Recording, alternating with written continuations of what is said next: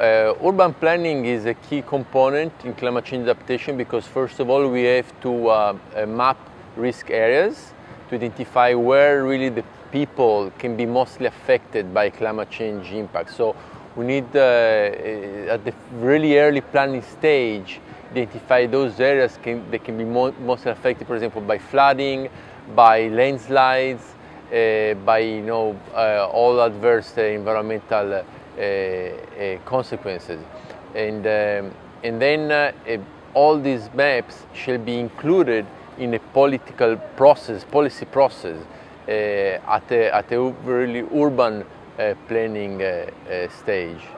So it's really essential that politicians really embrace a new way of planning urban areas in the future by taking the environmental and climate change component in the city planning process.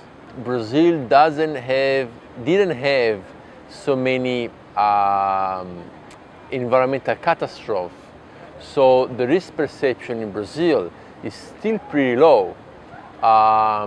Only recently we started to have, for example, on January 2011, the tragedy of the Serrana region here in Rio de Janeiro, where over 1,000 people lost their lives because of landslides and heavy precipitations. So the risk perception, unfortunately, today in Brazil is still pretty low. So this doesn't allow politicians to include risk yet in city planning and urban planning. The key issue is to bring the same experience to many more municipalities and then to build awareness starting from something that happened that has been considered a national tragedy. If you look at what happened in Fribourg in January 2001 and the disaster we had, it's very easy to see how the risk perception changed, but only after the risk.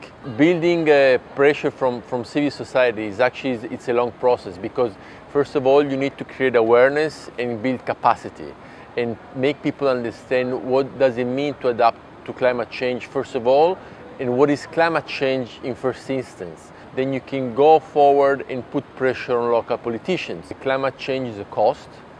So when we talk about investment, unfortunately we talk about climate change adaptation is an investment to either reduce the cost or to reconstruct something that's been destroyed.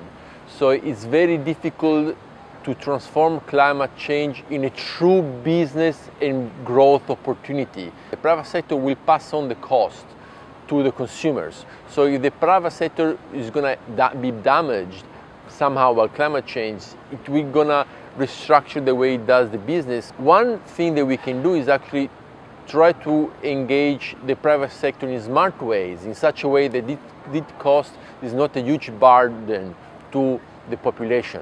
The main thing of urban planning and climate change for me is we do need a step change really at the political level in terms of consciousness. Politicians shouldn't start thinking only on a 4-year terms, because afterwards they have to be something good and be appreciated by the population, otherwise they won't be elected. They must be much more responsible.